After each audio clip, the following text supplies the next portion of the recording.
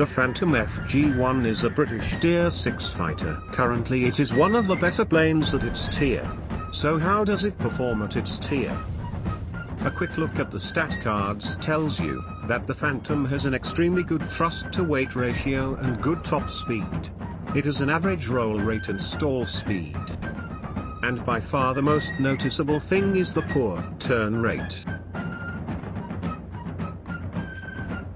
Now that we know all this, you're probably wondering how to fly it.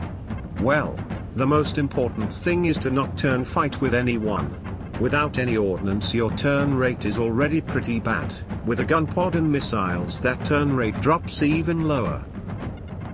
Instead you can boom and zoom, but I recommend that you stick to head-ons.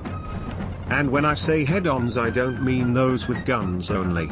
You have 4 sky flashes which if used correctly will give you 4 easy kills. Here I've got an example. Don't worry, I'll explain everything that I did here. First thing I did was align with the enemy. After hard locking the enemy, I saw it was an F4J. As most of you probably know, the F4J has a pulse Doppler radar, meaning it can't get chuffed. With that in mind, I knew I'd have to crank.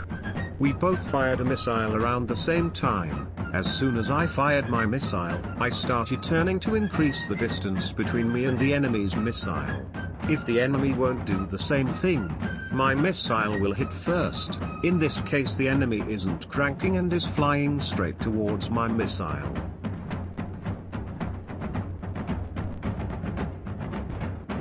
If you're watching with your volume off, here's a summary of what I said.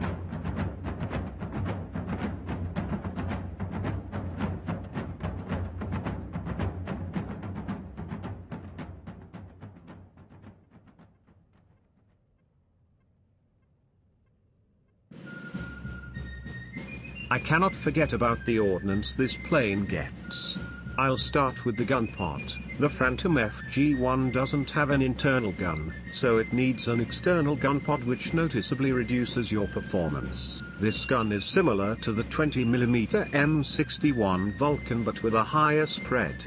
It still hits hard but you might have some issues aiming it. The AIM-9D is this plane's only stock missile. It's a pretty decent missile but easily flared. The AIM-9G is basically the same missile but with radar-assisted locking. The AIM-7E is the first semi-active radar homing missile you can buy on the FG.1. It's very similar to the AIM-7E2. The Sky Flash is basically an AIM-7F with a worse booster, giving it less range but it starts pulling harder faster. Let's not forget about the upgrades. First you should upgrade the engine and wings. Upgrading this is even more important if you plan on carrying 8 missiles and a gun pod. Then you should upgrade the pay grade. Getting a couple extra coins is extremely useful, especially if you don't get a lot of kills. After that, you can upgrade the pilot and airframe. These 2 upgrades aren't noticeable when playing so you can skip them. And finally, the crew training and gun upgrades.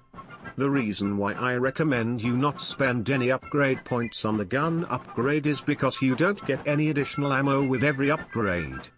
It is true that your spread decreases and your fire rate increases, but most of your kills will be from missiles, so it doesn't really matter if your gun is upgraded or not. Well, that's pretty much all I have to say about the Phantom FG.1. In its current tier it's very good, so I recommend that you enjoy it while you can. With that said, I thank you for watching and I'll see you soon.